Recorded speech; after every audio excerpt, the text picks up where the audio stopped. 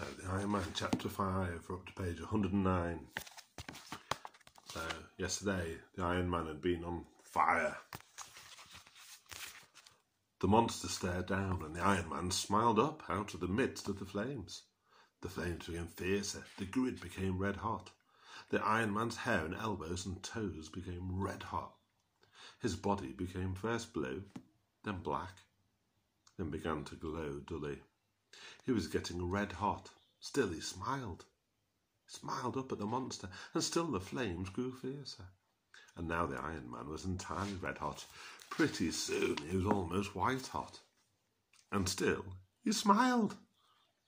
Out of the white hot eyes and with white hot lips, and all the time the space bat angel dragon stared down in astonishment. But now the fuel oil was all burned away. Suddenly the flames died, flickered and went out. The white-hot Iron Man sat up, stood up, got stiffly off his glowing bed, and began to walk to and fro on the sand, cooling.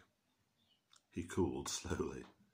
He went from white to orange, from orange to red, red to black, as he walked, coolly swinging his arms. Now at last he spoke to the monster. If you can't bear to be made red-hot like me, then you are weaker than I am. And I've won, and you are my slave. The monster began to laugh. All right, he roared. Build the fire, and I'll lie on it. He laughed again. He knew the Iron Man couldn't build a fire the size of Australia. But then his laugh stopped. The Iron Man was pointing upwards at the sun. There's the fire for you, he shouted. Go on, you go and lie there. Go and lie on the sun till you are red hot. The monster gazed up at the sun. He felt strangely cold suddenly, but how could he refuse? All right, and he set off. With slow, giant wing beats, he lifted his immense body off the earth and flew slowly up towards the sun, while the whole earth watched. Slowly he covered the distance, getting smaller and smaller as he went. At last he landed, a ragged black shape sprawled across the sun. Everybody watched, and now they saw the monster begin to glow. Blue at first, then red, then orange. Finally his shape was invisible, the same blazing white as the sun itself. The monster was white hot on the sun. Then they saw him returning, a blazing shape tearing itself off the sun. The shape became red as it flew. It was writhing and growing larger. Slowly once more it became the black bat wing shape of the dragon flying back to earth, down and down, bigger and bigger, cooling as he came until, bump, he landed, this time much more heavily than before, on Australia.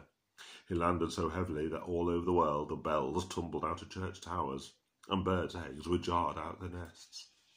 The monster stared down at the Iron Man, but it was hardly the same monster. Its horns drooped. Its face was wizened and black. His claws were scorched blunt. His crest flopped over limply, and great ragged holes were burned in his wings. It had been terrible for him on the fires of the sun. But he had done it, and here he was. The fires of the sun are far, far hotter than any fires here on earth can ever be. There, he roared, I've done it.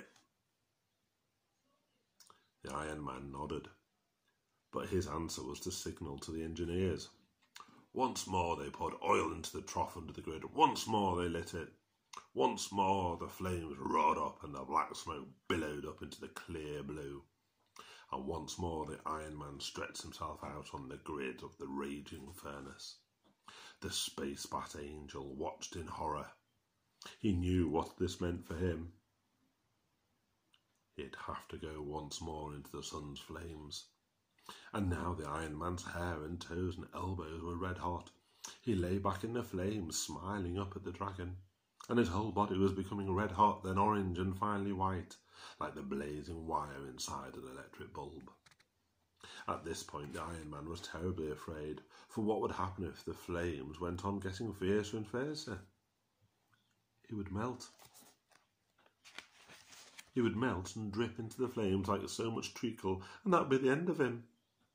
So even though he grinned up at the dragon as though he was enjoying the flames, he was not. He was not enjoying them at all, and he was very frightened. Even the engineers who were hiding behind thick asbestos screens over a mile away along the beach felt the hair singeing on their heads, and they too thought it was the end of the Iron Man. Perhaps they'd poured in just a bit too much fuel oil. But at that very moment, and the very second that the edge of the Iron Man's ear started to melt, the fuel was used up and the flames died down. The engineers came running down the beach. They saw the red-hot Iron Man getting off his fearful bed, and they saw him moving to and fro on the sand, cooling off. At last the Iron Man looked up at the dragon. He could hardly speak after his ordeal in the flames. Instead, he simply pointed towards the sun and jabbed his finger towards it as he gazed up at the monster. "That's twice," he managed to say. "Now it's your turn." The monster did not laugh. He sat up from the earth, beating his colossal wings, writhing his long, ponderous body up into the sky towards the sun. Now it was his turn, and he didn't laugh. Last time had been too dreadful. But he went. He couldn't let the Iron Man win. He couldn't let the Iron Man of the earth beat him in this terrible contest. So all the telescopes and cameras of the world watched him flying into the sun. They saw him land amongst the flames as before. And as before, they saw his great ragged shape like an inkblot sprawl over the centre of the sun. They saw him begin to go red, then orange, and at last they could no longer see him. He and the sun were one blinding whiteness. He'd done it again. But what was the sun burning him up? Had he melted in the sun? Where was he? No, here he was.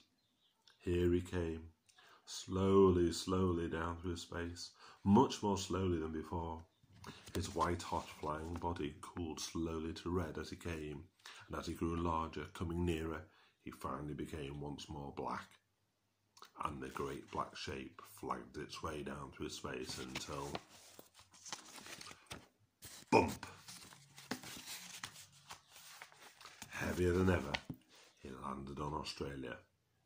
This time the bump was so heavy it knocked down certain skyscrapers, sent tidal waves sweeping into harbours, and threw herds of cows onto their backs.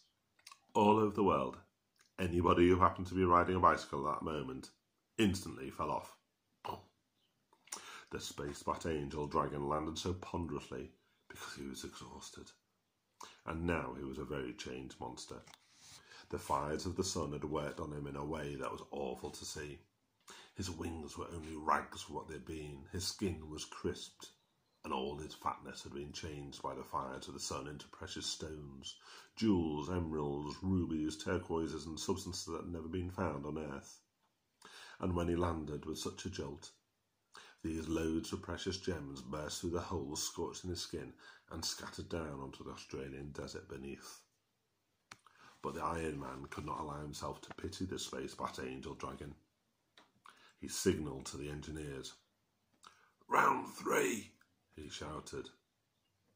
And the engineers began to put oil into the deep pit again. But what was this?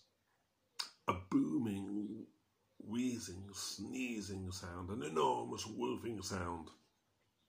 The space-bat angel dragon was weeping. If the Iron Man got onto his furnace again, it would mean that he, the monster, would have to take another roasting in the sun.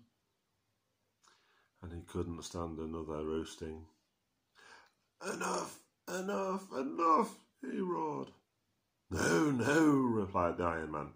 "I feel like going on. We've only had 2 each." "It's enough," cried the dragon. "It's too much. I can't stand another. The fires of the sun are too terrible for me. I submit." "Then I've won," shouted the Iron Man, "because I'm quite ready to roast myself red hot again. If you don't, then I've won."